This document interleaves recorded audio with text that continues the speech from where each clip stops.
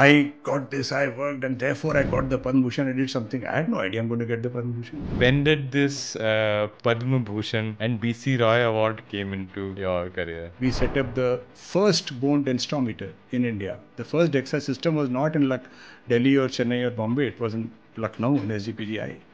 Okay. And we were the first to start measuring bone densities in India and then try to set up some norms for India and all that.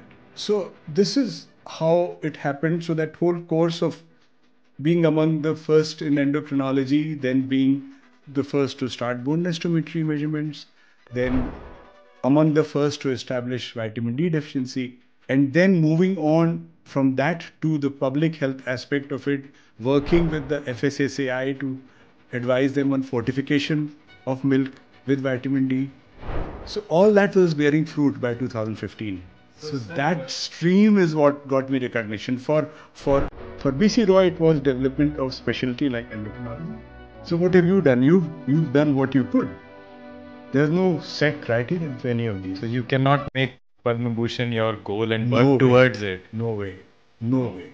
No. You have to work in your field, excel, and then if people feel the impact, or, and they feel that you're one of those who has contributed, that's your luck.